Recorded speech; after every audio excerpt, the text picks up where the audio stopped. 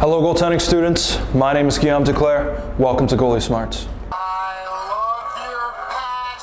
Selecting a jersey number is the most important decision you will make in your entire athletic career. This is a number that you are going to stick with the entire time you're an athlete.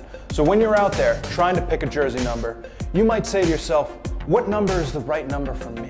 You see, this is the number that the ref is going to yell to the scorekeeper when you get a 5-minute major for jamming the butt end of your goalie stick into someone's kidneys. This is the number that your adoring fans are going to see as you wash Gatorade stains out of your jersey at the laundromat. This is the number that's going to be hung from the rafters of your local ice rink until the rink attendants catch you, call the cops, and arrest you for vandalism. This is important shit. Obviously, it's going to be a tough decision for some of you. Because of this, I'm here to offer my opinion on this topic and hopefully give you a little bit of guidance. In this episode of Goalie Smarts, I'm going to break down the meaning behind some of these numbers and hopefully make your life a little bit easier. This is Goalie Smarts episode 35, how to pick a jersey number. Step 1, don't just pick any number. See, here's the thing. We're hockey goalies and we do things differently than everybody else.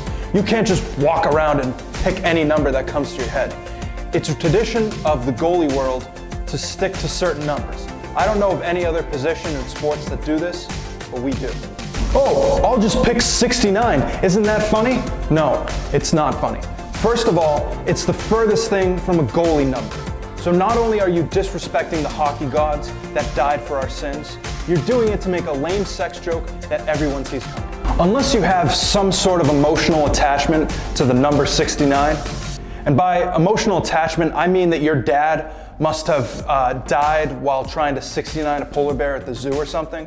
Unless you have that kind of attachment, don't even think about it. Step 2, consider the traditional goalie numbers. The most common numbers of a hockey goalie are 1 and 30. That's right, as goalies, we have the privilege of being the only players that can be number 1 on the team. If a forward or defenseman tried to be number 1, they would be met with fierce criticism. Well, you think you're better than us? You think you can just walk around calling yourself number 1? Who the fuck do you think you are? See, this is why you can't keep a job. This is why your parents are divorced. See, they don't say that stuff to you if you're a goalie, unless you're actually unemployed. And if you picked 30, good job. You picked a number that a lot of goalies pick. Good for you. You did the bare minimum. Actually, you know what? Fuck you, you're lazy. Step 3, consider being a little different. Okay, so you want something a little bit more individual because you're a special little snowflake. Well, hold on here. Let's not lose our fucking minds, all right? This is our jersey number after all. Important shit. One option you can consider is picking another number in the 30s.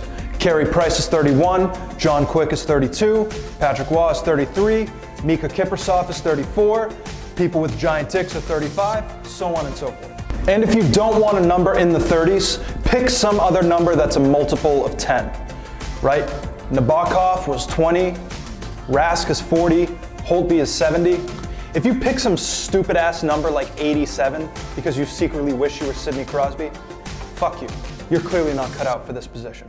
Step 4, forget everything I just said and take whatever your cheap team gives you. Now that you've spent all this time overthinking this decision, there's a decent chance you won't even get to take the number you want. If you play for a cheap-ass team that has 2 hand-me-down goalie-cut jerseys, your decisions don't matter. Being an individual is too expensive sometimes. And just because your favorite goalie is Braden Holtby, East Bumfuck High School is not going to order another goalie-cut jersey with the number 70 on the back just so you can look good opening the door.